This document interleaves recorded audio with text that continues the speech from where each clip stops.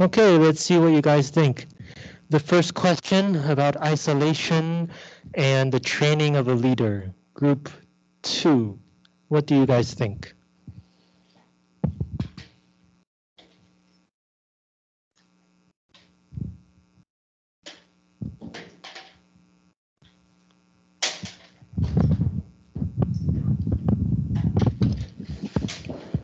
Okay, so basically I agree with the idea maybe the isolation can make him become a better soldier. So as we know, they're in a battle school. The aim for them to be there is to win. They don't have room to lose because their responsibility is to protect the other human being to survive, right? So I think the time is they don't have too much time, and so I think they not just the ender but also the commanders. They also just as Graf. They are also under a lot of pressure. So in such a short time, and they want to train. Don't forget they are just the kids. Maybe they're genius, but they're just the kids. So they have to push them to the limits. So they will try to. In the book, I can see they say maybe, and now we understand that, and maybe he agrees that, is that there is a strategy. They don't try to hurt him. They want to make him strong and under such short time. So they try to isolate him and to give him a lot of pressure to push him to limits, and so that he would know how to win respect and friendship from the others. That's what I think. And the second part, I think maybe it might work for Bing, because we can see from the dialogue from the page 166, right? You say, Bing said that if you don't stop me, maybe I can be the leader of the tomb in a month. So we can see the Ender actually treat him like the way he doesn't want to be treated too. But now he's copying their ways to that, right? But now he has already understood why they do that to him. So he just used the way he might think to treat Bing. Yeah. So I see maybe it might work. Yeah, thank you. Okay, thank you. So your answer, I think, is quite interesting because your answer is that only by isolating them and forcing them to improve can they win other people's respect and form real friendships. I think you said something like that.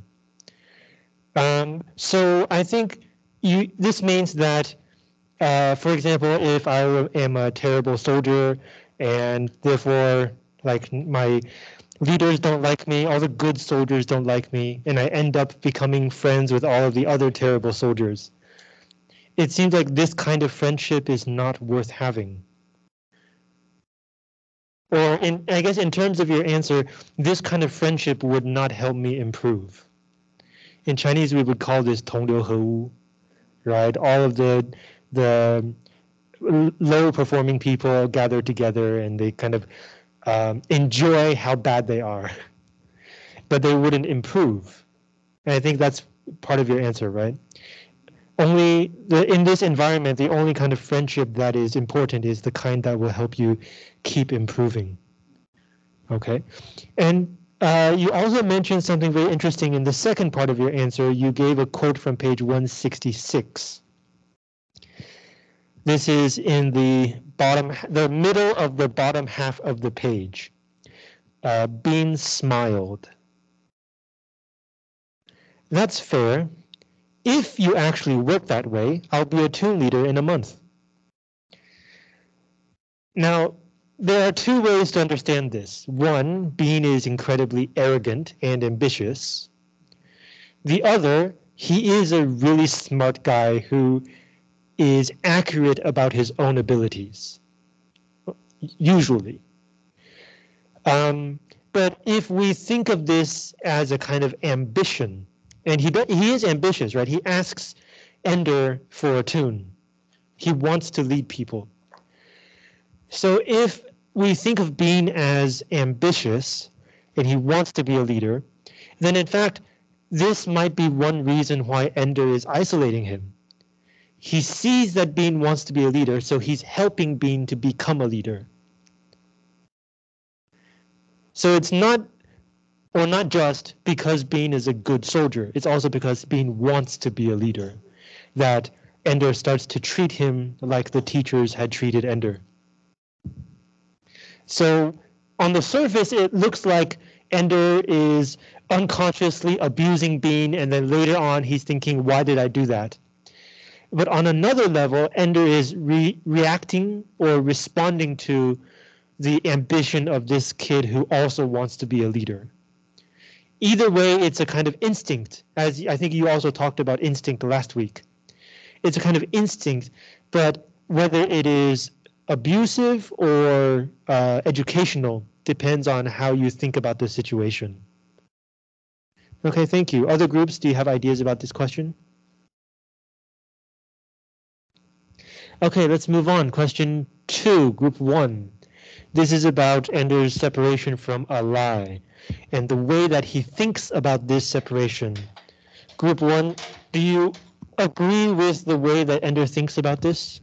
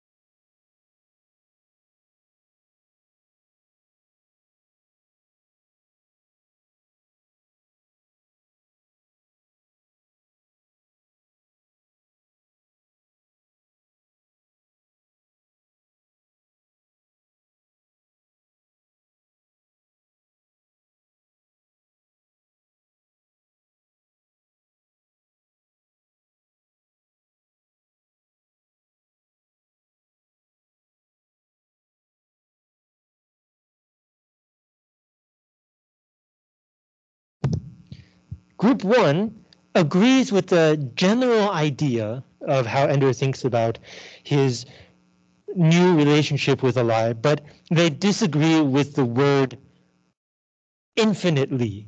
They must be infinitely apart. And in fact, based on the evidence that Group 1 gave us, or gives us, the book also disagrees with this word. So first of all, the separation. Why must they be separated? At this point, Ender is leading an army, his own army, and Alai is a member or maybe leader of another army. So in the rules of the battle school, they have to fight each other, which means that they have to be careful about what they say to each other in case they give away information or strategy. They have to maintain a sense of loyalty with their army and between members of their army. So whether it is intellectually or emotionally, they must be separate most of the time. And Group 1 mentions that this is specifically a strategy used by the teachers for all of the students, going back to the first question, to keep all of them separate and to help each of them improve individually. So this is part of the tragedy of this scene. They are apart not because they want to be apart, but because the world that they live in has separated them. I often come back to this idea, right? How does the world of the story, blah, blah, blah. This is one way that the world of the story affects the characters. But Group 1 says it's not infinitely apart. If we look at page 171, 2 paragraphs from the bottom. The next day, he passed Eli in the corridor. Corridor means hallway. And they greeted each other, touched hands, talked. But they both knew that there was a wall now. Okay, so that's the separation part. It might be breached, which means to break through that wall sometime in the future. So it's not forever. Maybe in the future, they might break through the wall and come together again. But for now, the only real conversation between them was the roots that had already grown low and deep under the wall, where they could not be broken. So on the surface, it looks like they are separate, but still they have that connection underground. And underground in this case means in the past. They have a history of friendship that keeps them not entirely separate. During the discussion part, I heard Group 1 talk about the fact that they are now strangers. But as this paragraph tells us, they are not strangers. They're friends who have been forced apart by circumstance. So that's what Group 1 says. They're apart, but not infinitely apart. And in fact, if we connect this situation with the world of the story or the situation of the story, they are apart because of the training program and they are doing this training to fight the aliens. Then in fact, this paragraph is very hopeful. Sometime in the future, they might come together again. Why? Maybe because after they win the war, they don't need to keep fighting. They can come back together as friends. So this is the kind of idea that we can only see if we consider not just the characters, but also the world of the story around them. They're apart because of this situation, and so if they come back together in the future, maybe the situation will improve. Thank you, Group 1. Other groups, do you have thoughts or questions about number 2?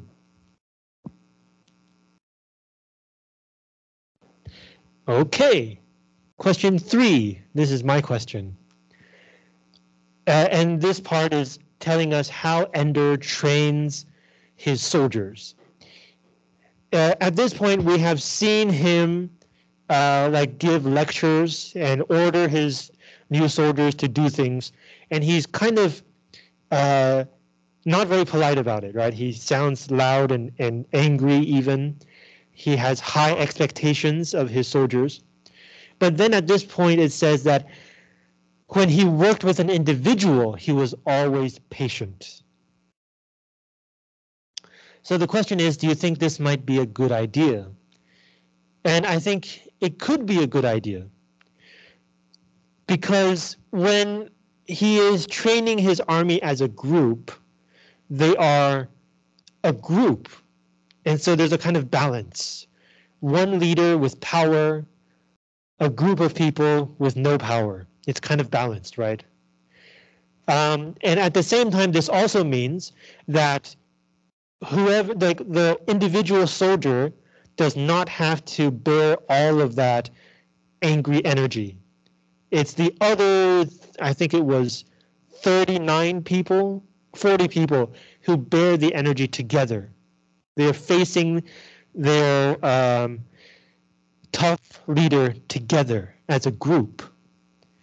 So in fact, by yelling at all of them at the same time, Ender is creating a group atmosphere, a group loyalty. The individual soldiers know that they are not the only person who is experiencing this. So they already have a shared experience, a shared history, even a shared attitude toward their commander, whether it's a good attitude or not. But at least they're together. It makes them into one army. But that's the danger, right? Because they're all one army against their leader.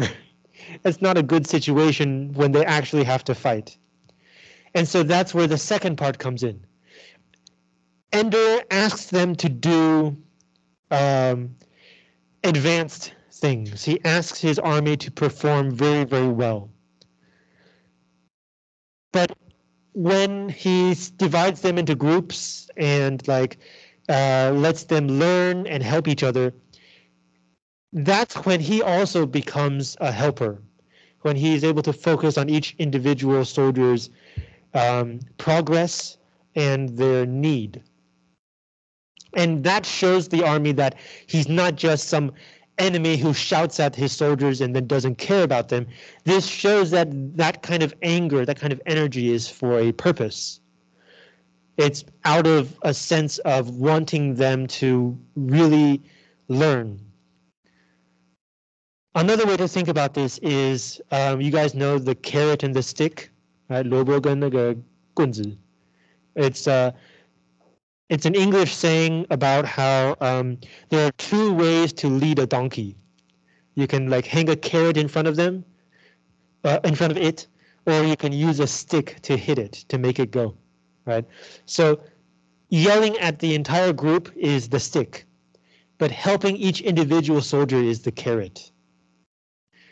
So there's positive and negative energy, there's antagonism, DE, and there's assistance.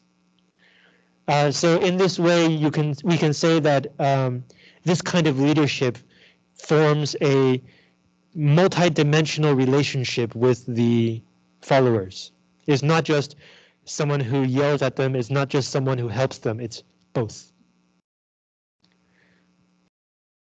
At the same time, there is a disadvantage to this strategy, because it's always the leader who is doing things, right? Ender is the one who's yelling, Ender is the one who's helping. So in a certain way, it deprives his followers of agency, 能动性, what we call active learning ability. It's always because somebody is holding a carrot or somebody is holding a stick. So if in this story, Ender is training soldiers, so the problem is not that serious because soldiers will always have to follow orders. But if your purpose is to, for example, foster personal growth and help someone become a full person, then the idea of giving the student or follower some space so that they can make their own decisions, they can better understand themselves, is also an important part of education and learning and growth. And this is something that this particular strategy is not very good at, because Ender's always there. Even when divided into separate groups, each group knows that if they're stuck, if they need help, Ender will come along sometime and give them some help. This also goes back to the first question, isolation. This kind of training does not provide enough isolation to help the followers become self-reliant. They don't rely on other people. Also, this is kind of what I've been doing with you guys, right? I give you tough questions, and then as you discuss, I go around and help you. Okay, so thank you, group. Which group was this? Me. Thank you, me. Okay, so other groups, do you have questions about this one or thoughts about this one? Okay, let's move on. Actually, no, let's take a break. We don't have a lot of time left this period. And we'll come back for question 4.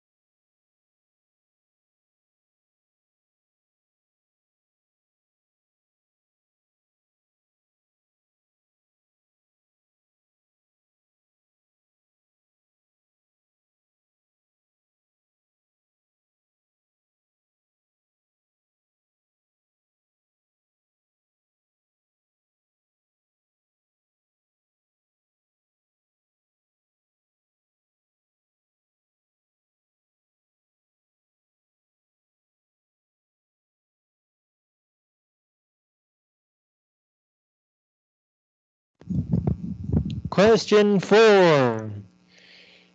In the dead of night, after Ender wins his physical fight with Bonso, he calls Bean over to his room and asks Bean to help him come up with new ideas so that he will not lose any games in the future. And when Bean asks him why is this so important, Ender says, I can't lose any games. First of all, do you agree, Group 4? And secondly, why can't he lose any games?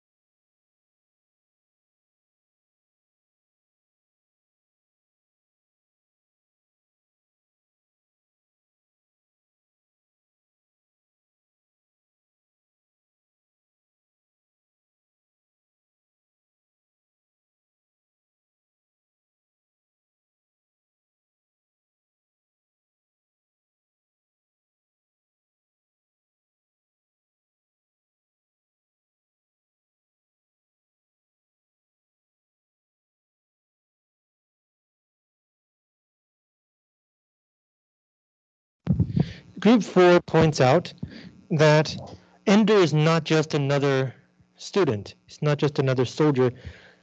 He is the guy that everyone thinks will win the war. So Group 4 agrees that Ender really cannot lose any game. Everybody is depending on him to win the war. He is the only one everyone thinks can do it. In other words, everybody looks at him as a hero, maybe even a savior or a messiah. He's not a normal average person. He's like a super person. So they have a lot of faith and trust in him. What would happen if he loses one game? People, according to Group 4, people may start to think that, oh, it's possible for him to lose. Maybe there's somebody that is just as good as he is. Maybe not all the time, maybe not in every battle, but maybe once in a while when he's weak or he's sleepy or he's sick, maybe it's possible to beat him. And if it's possible for a human to beat him, then it's also possible for an alien to beat him. And so if he loses just one game, there would be the seed of doubt in people's minds. Up to this point, as Group 3 later will tell us, the entire battle school, even the entire system of the world, is designed to produce somebody like Ender. If this entire world system cannot produce the perfect leader, then the entire effort has been wasted. So if Ender loses one game and people start to doubt his ability at all times to win, then people would also start to doubt the system that has been built to create somebody like Ender. And if they start to doubt the system, they will start to doubt the government, the rules, the entire situation of their world. But from the point of view of the military, they need the world to come together to support their effort in order to have the best chance to win the war. So this is why Ender believes that he cannot lose a single game. It would entirely destroy the war effort of humanity. But there's a second part to this question. If he loses a game, other people might start thinking he could possibly lose the war. But what would Ender himself think? If he loses one game, would he change as a leader? Group 4 says yes. They also think that Ender would change. Maybe he would lose his faith in himself. He would know that it is possible for him to lose. And if we go a step further, if he loses and like nothing terrible happens, maybe he doesn't get promoted, maybe he gets sent home, but he's alive and he can still enjoy his time with friends and Valentine, then maybe he would realize that losing is not so bad. It's in some way of thinking, it's not always the end of the world. And this would also be terrible for the military. If Ender is, he starts to accept the possibility of losing, then there's no guarantee that he would try his best to win the war. So from the logic of the war and the military training, it is true, Ender cannot lose any games. But think about that kind of pressure. You have all been through the exams for college, right? So you already have a sense of that kind of pressure. You know, if you miss one question that you're not supposed to miss, you might lose your chance to study what you want to study, something like that. But in your case, it was fine. Meantime, it's not such a terrible place. You're still alive. You can still enjoy life. You still have friends. But in Ender's case, if he loses one game and the entire world starts to doubt their faith in him to win the war, can you imagine how terrible that pressure must be on him? And that's why in this chapter, we finally see that side of this character Ender, when his voice cracks, which means like he's about to cry when he talks to Bean. Let's look at page 197. It's also interesting in this scene, we've been talking about everybody else's faith in Ender and Ender's reaction. In this scene, Bean represents everybody else.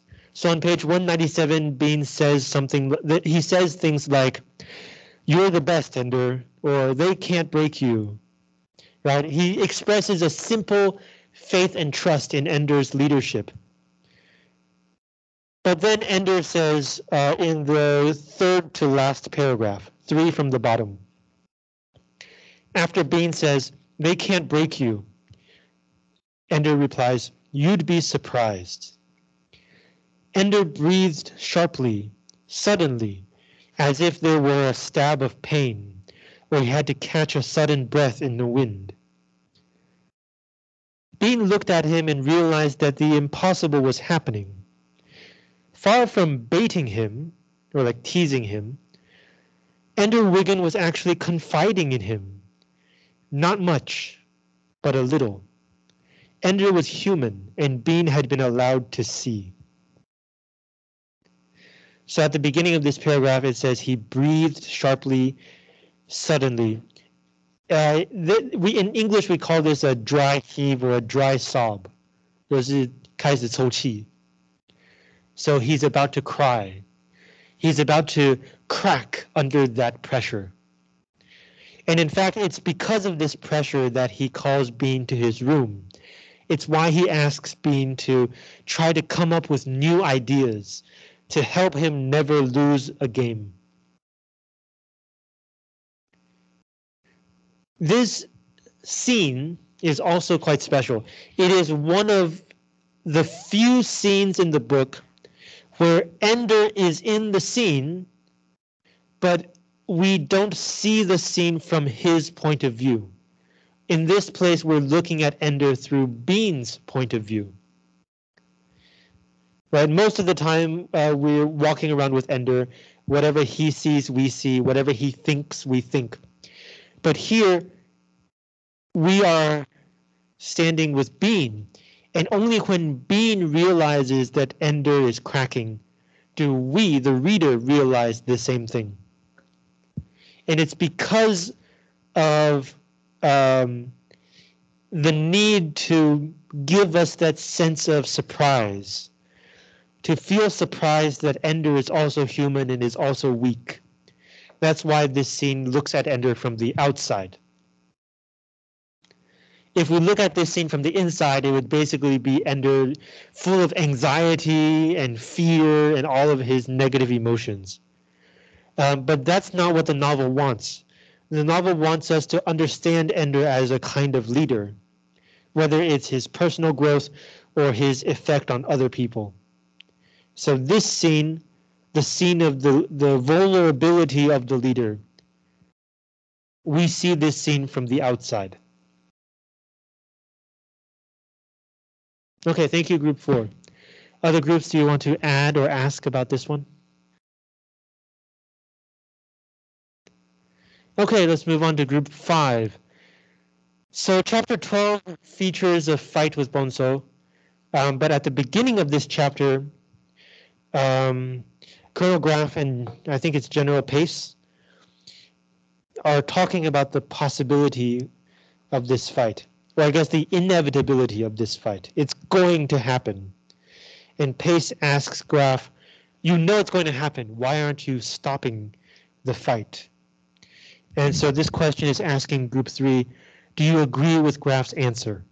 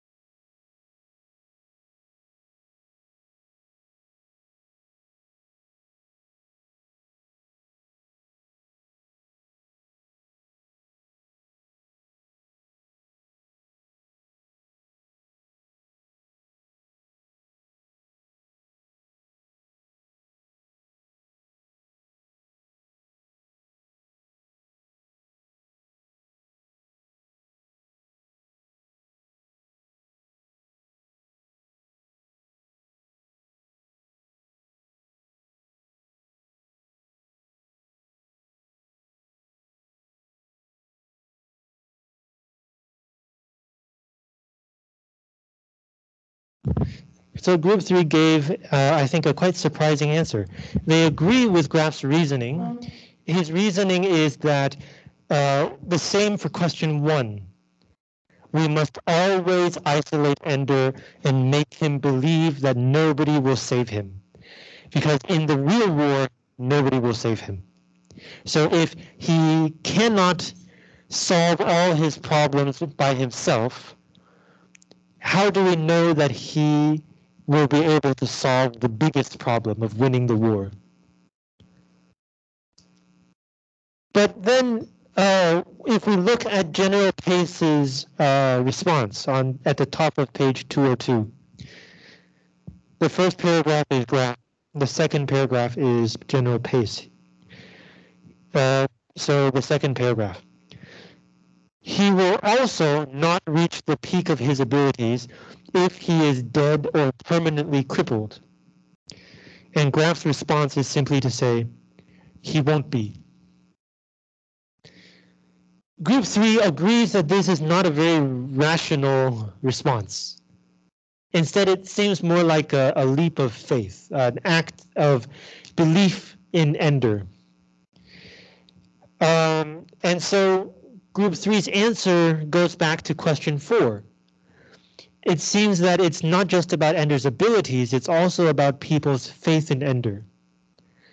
If people have any reason to doubt, any of the smallest reasons to doubt Ender, that automatically, or I guess immediately, weakens the human war effort. And it opens the door to all kinds of doubting and suspicion and ulterior motives and other kinds of subplots and treachery. It's like Pandora's box, right? Pandora 盒子. Once you open it, all of the dark and negative thoughts come rushing out and you can't control them anymore. And so the way that Graf tries to keep Pandora's box closed is to demonstrate to everybody that Ender is the guy to lead humans to victory, that he can solve these life or death problems by himself. So actually, according to Group 3, the reason that Graf gives to General Pace is not the real reason. It's not to prove to, it's not a kind of test to make sure Ender is a good leader. It's a kind of opportunity to convince everybody else that Ender is the right guy. Graf already believes that it is Ender. He doesn't need to test Ender. The test is for everybody else. Of course, that's not the whole story, because throughout chapter 12, it is very interesting. Chapter 12 is one of the emotionally more vulnerable chapters. Every other chapter, Ender is like, oh, we're going to do this, and he wins. Oh, we're going to do that, and he wins. But in this chapter, throughout the whole chapter, he keeps thinking, surely the teachers know that Bonzo wants me dead. Surely the teachers will come and stop the fight.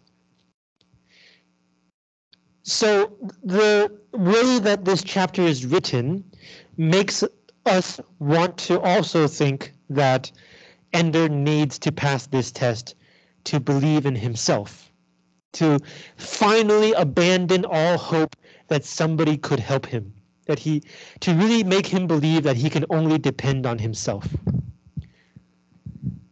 But as I said, this is the only chapter that he thinks this, maybe with the exception of chapter 4, when he first gets on the shuttle to go to space.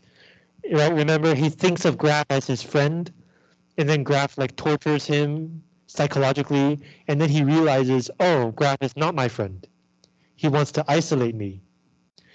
These are the only two places in the book where Ender, we get a clear sense that Ender is depending on other people.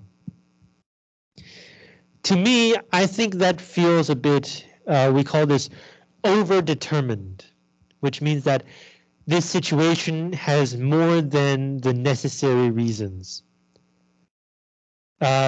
In plain English, it means that it feels fake. The author deliberately added this stuff to justify the plot. It doesn't feel like something that would naturally happen in this kind of story. Like if you watch a bad movie and something ridiculous or illogical happens, why is that there? The answer is because, well, we need to help the hero get to that place. We need to help the hero do something. Therefore, it has been arranged in this kind of situation. That is overdetermined. So I think this part is also similar. According to Group 3's analysis, we don't need to see Ender looking for help, because that's not the point of Graf's logic. The point of Graph's logic is to help everybody else see that Ender is the guy. So really, like it doesn't really matter if Ender is looking for help or if he is preparing to save himself. Either way, the logic of this fight would still work. And from what we know of Ender, he does not seem like the kind of person who would look for help very easily. So it goes against what we know of him as a character. I think that there's something else I wanted to say. I can't quite remember. Yeah, okay, so thank you, group 3. Other groups, do you want to add your thoughts or questions? Okay.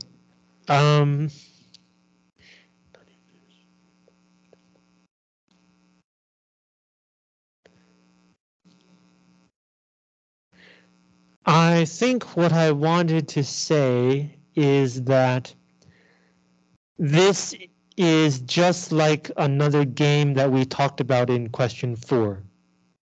The logic is very similar. If Ender loses this fight, even if he lives and he can still lead the military, the effect on everybody else would be the same as if he lost any of the battle games. People would lose faith in him. So it's actually a very separate question from what would happen to Ender. Would he be killed? It's a different question.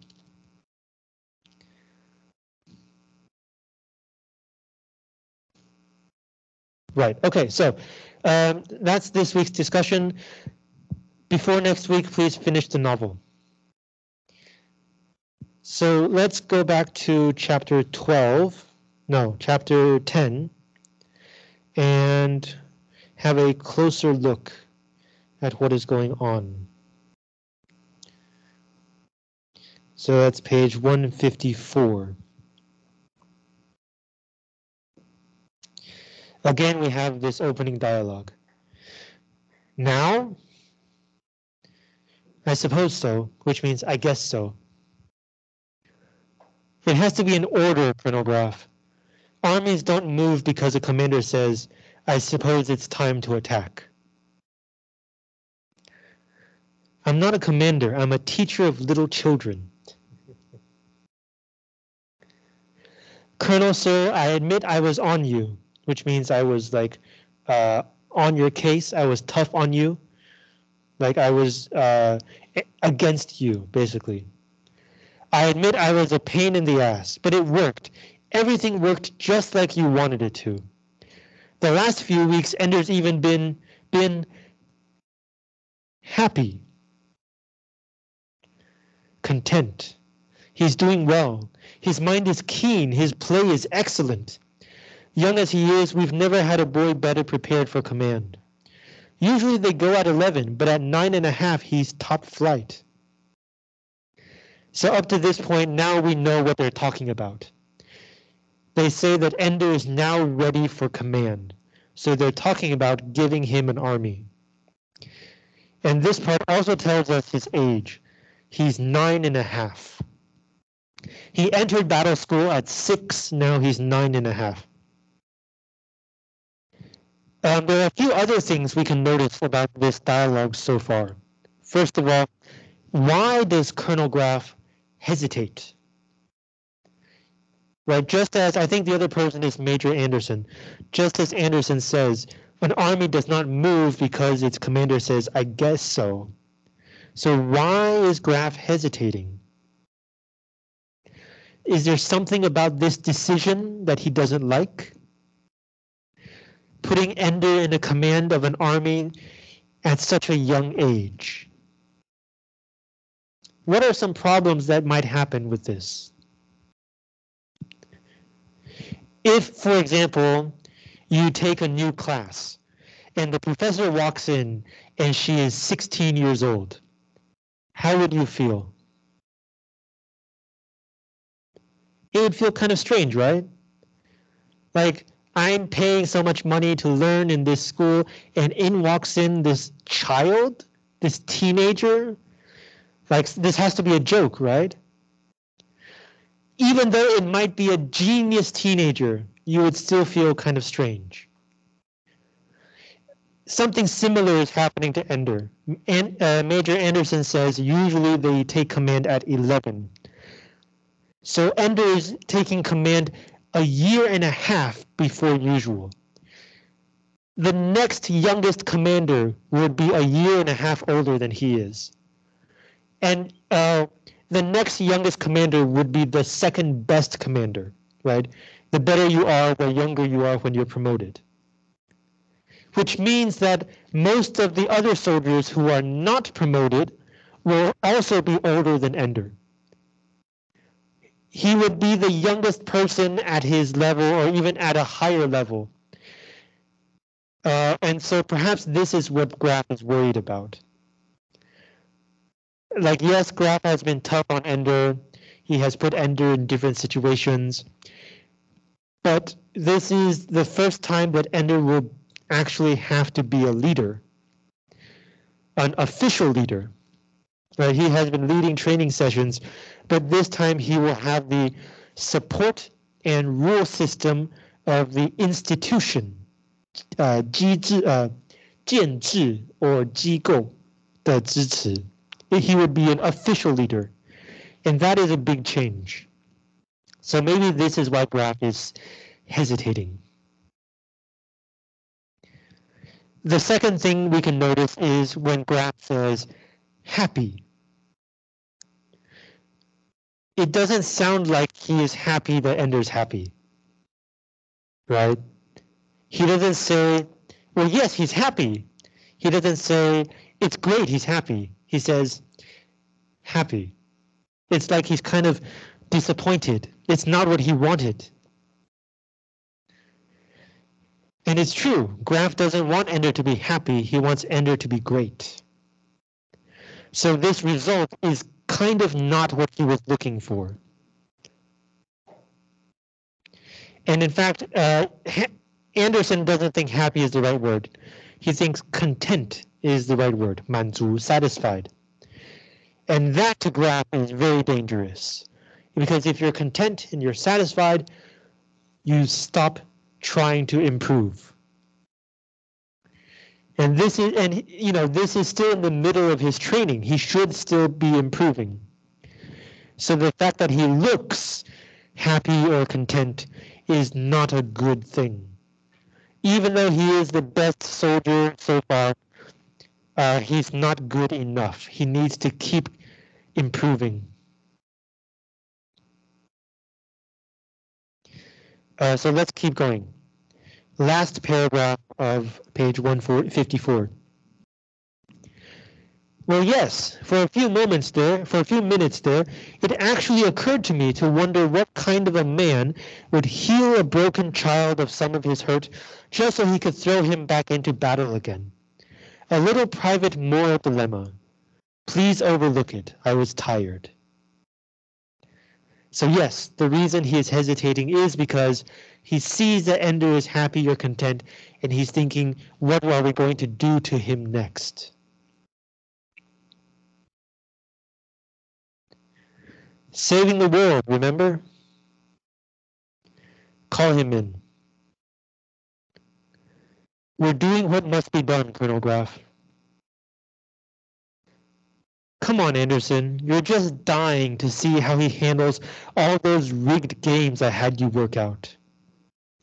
So this is another piece of information. In the future, the games that Ender will fight will be rigged, which means they will be unfair.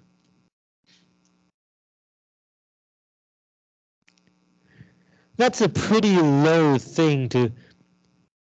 So I'm a low kind of guy. Come on, Major.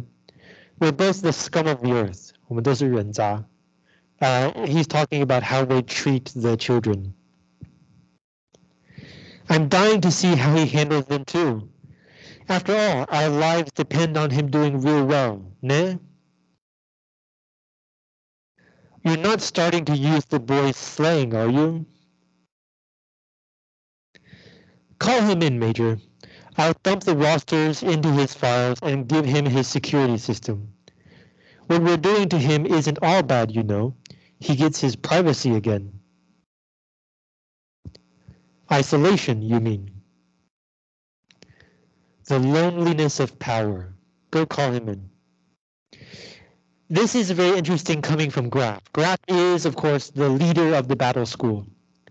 He is the only leader of the battle school.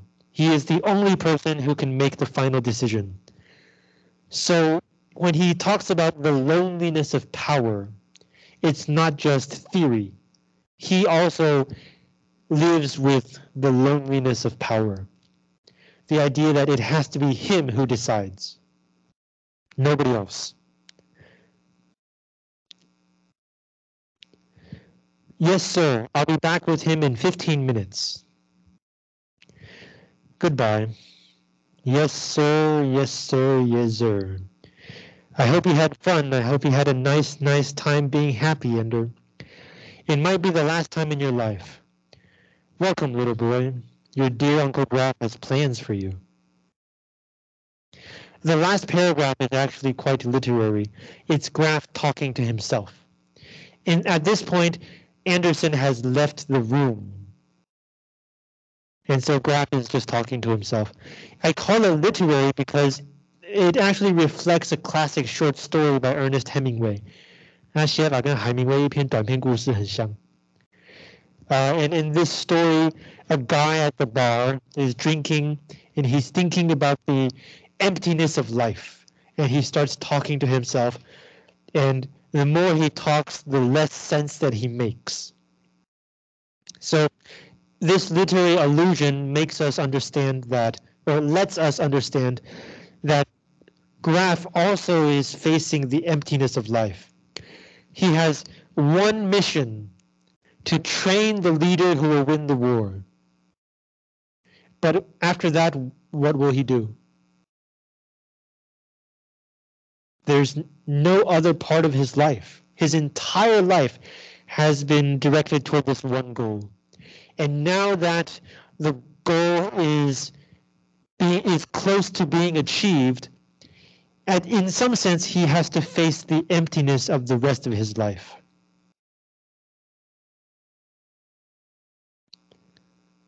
Same question for you guys, right? What are you going to do after you graduate? When nobody is forcing you to go to classes and pass tests, what are you going to do? It can be a scary question.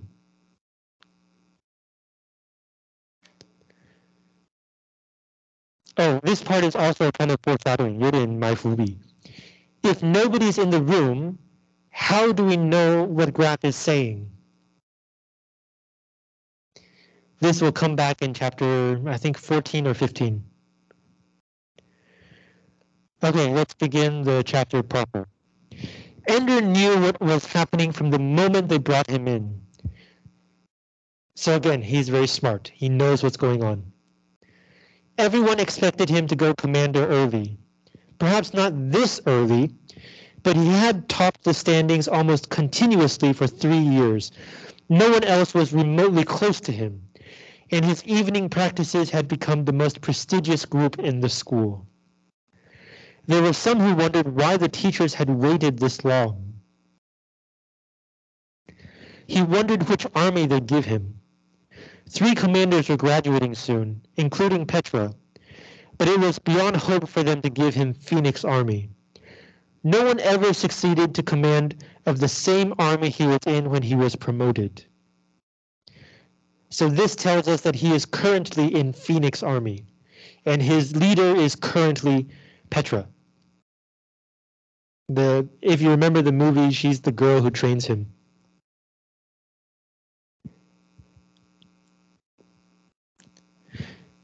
Anderson took him first to his new quarters. That sealed it. Only commanders had private rooms. Then he had him fitted for new uniforms and a new flash suit. The flash suit is the suit they use in the battle room. He looked on the forms to discover the name of his army. Dragon, said the form. There was no Dragon Army. I've never heard of Dragon Army, Ender said. That's because there hasn't been a dragon army in 4 years. We discontinued the name because there was a superstition about it. No dragon army in the history of the battle school ever won even a third of its games. It got to be a joke. Well, why are you reviving it now?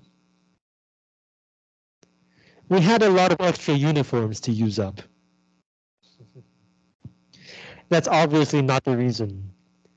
The reason is very clearly to add yet another obstacle to Ender's success. To try not to help him in any way. There are 2 ways to understand this. One, to give him a brand new army so that there would be no image or expectation from all of the other students. Like if he took over an existing army, he would get soldiers who were already part of a group, and he would everybody would be thinking, okay, with a new commander, how will this army change? They will already have an idea of this army, and they will compare Ender to that idea. But by giving Ender an entirely new army, people would not have that kind of expectation. They would not make that kind of comparison. And also the soldiers, as we will see a bit later, are also brand new soldiers. They are not from the same army. So Ender has the chance to create his own army from the very beginning. Now the second meaning is, as Anderson just said, dragon used to be a terrible army. So even if most of the students don't remember Dragon Army, Ender now knows that Dragon has this history, and it's yet another thing that he has to overcome in order to be a good leader.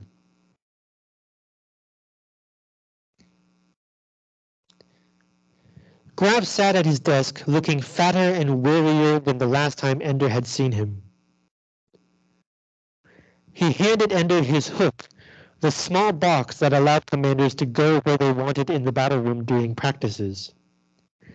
Some said that they worked magnetically, some said it was gravity. This is cool. So this sentence tells us regular people don't know how it works. It's a military secret. Many times during his evening practice sessions, Ender had wished that he had a hook instead of having to rebound off walls to get where he wanted to go. Now that he'd got quite deft at maneuvering without one, so he's very good at getting where he wants to go. Here it was. It's a bit of irony, right? He used to want one, but now that he doesn't need one, he gets one. It only works, Anderson pointed out, during your regularly scheduled practice sessions. Since Ender already planned to have extra practices, it meant the hook would only be useful some of the time. It also explained why so many commanders never held extra practices. They depended on the hook, and it wouldn't do anything for them during the extra times. If they felt that the hook was their authority, their power over the other boys, then they were even less likely to work without it. That's an advantage I'll have over some of my enemies, Ender thought. God, this guy is smart. He realizes that he cannot depend on something for his power and authority. His power and authority have to come from himself. From history, think about the scepter, 权杖. Whoever holds the scepter is the king. But this also means that if you can take the scepter and defend it, you become the king. But for Ender, he knows that if he doesn't rely on anything, then the only way to defeat him is to actually beat him. It makes himself more directly linked to his power and authority. And this is also a very interesting way of thinking about dependence. If you depend on the thing, then you are giving the thing some of your power.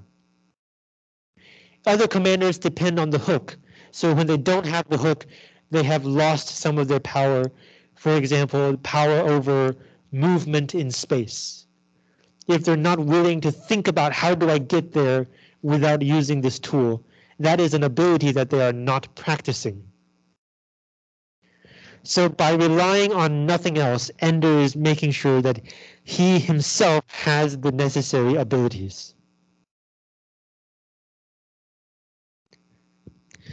Graf's official welcome speech sounded bored and over-rehearsed. Only at the end did he begin to sound interested in his own words.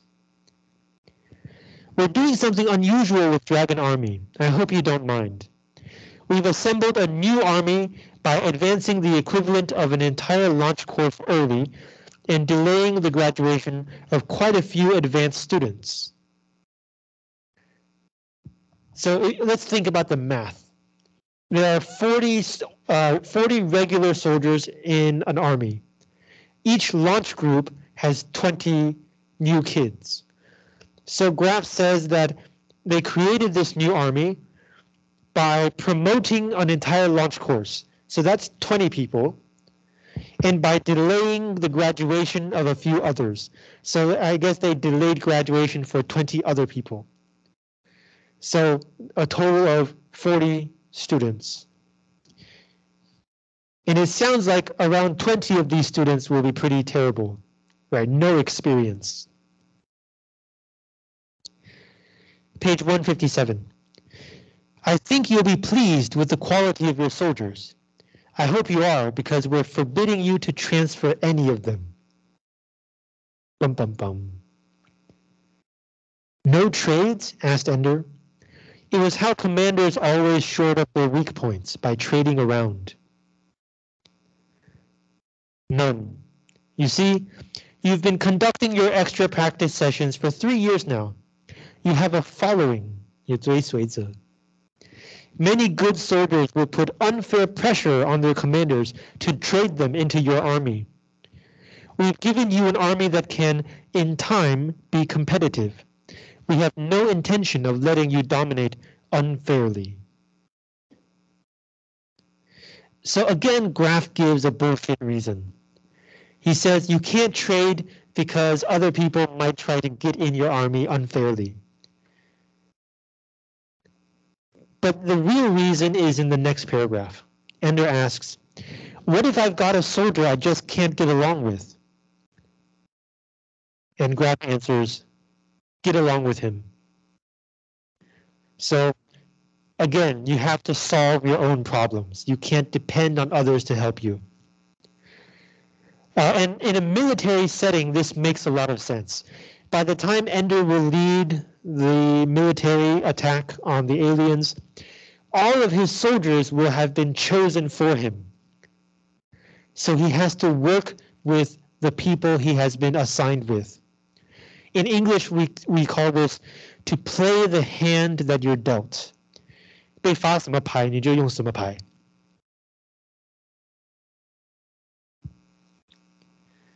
At this point, we think this is just part of his training, right?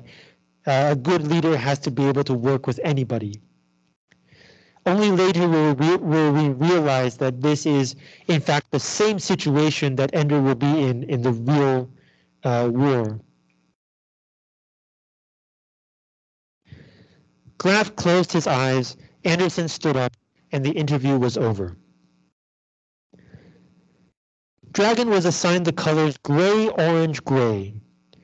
Ender changed into his flash suit, then followed the ribbons of light until he came to the barracks that contained his army. They were there already, milling around near the entrance.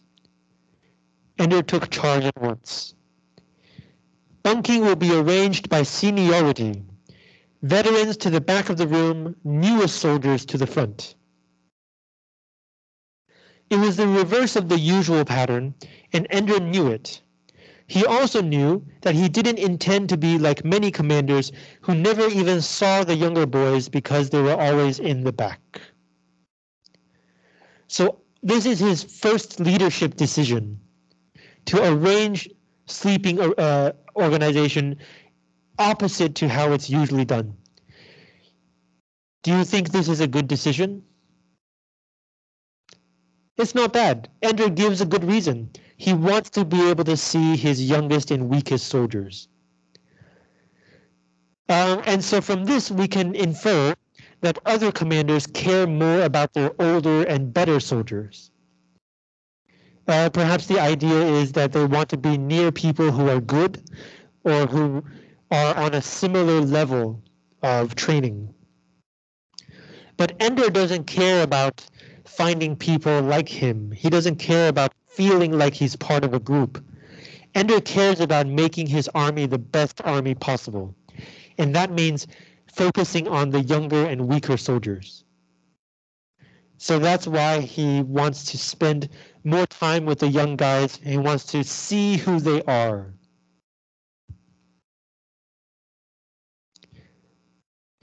As they sorted themselves out according to their arrival dates, Ender walked up and down the aisle. Almost 30 of his soldiers were new, straight out of their launch group, completely inexperienced in battle. Some were even underage. The ones nearest the door were pathetically small. Ender reminded himself that that's how he must have looked to Bonzo Madrid when he first arrived. Still, Bonzo had had only one underage soldier to cope with. Not one of the veterans belonged to Ender's elite practice group. None had ever been a toon leader. None, in fact, was older than Ender himself, which meant that even his veterans didn't have more than 18 months experience. Some he didn't even recognize. They had made so little impression. So this paragraph gives us a lot of important information. What kind of people will Ender be leading? Most of this information sounds terrible, right? No experience, no leadership experience. Some people Ender doesn't even know, like he doesn't even recognize. He's been the best soldier for 3 years fighting all of the armies, and some people he doesn't even recognize. So these are like the marginal people, the younger people, the weaker people, the unimportant people. But there's one piece of information that is good for Ender. Nobody is older than he is. So he doesn't have to worry about somebody feeling jealous of Ender's leadership.